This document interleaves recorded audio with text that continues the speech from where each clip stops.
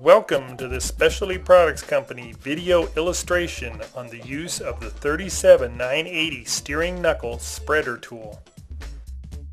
This tool will help prevent damage to steering knuckle and strut housings during removal on specific types of suspensions found on Ford, BMW, Volkswagen, and other manufacturers.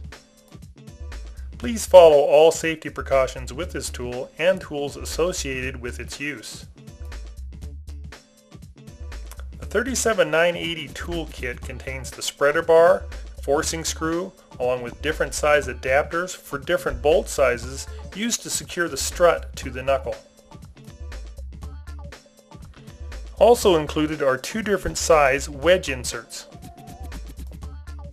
Start by raising and supporting the vehicle by the frame and removing the tire and wheel assembly. After removing the single bolt retaining the strut to the knuckle, install the 37980 spreader tool with one of the two wedge inserts. Use the proper size adapters to fit into the hole the bolt was removed from. Tighten the small set screws to retain the arms in position.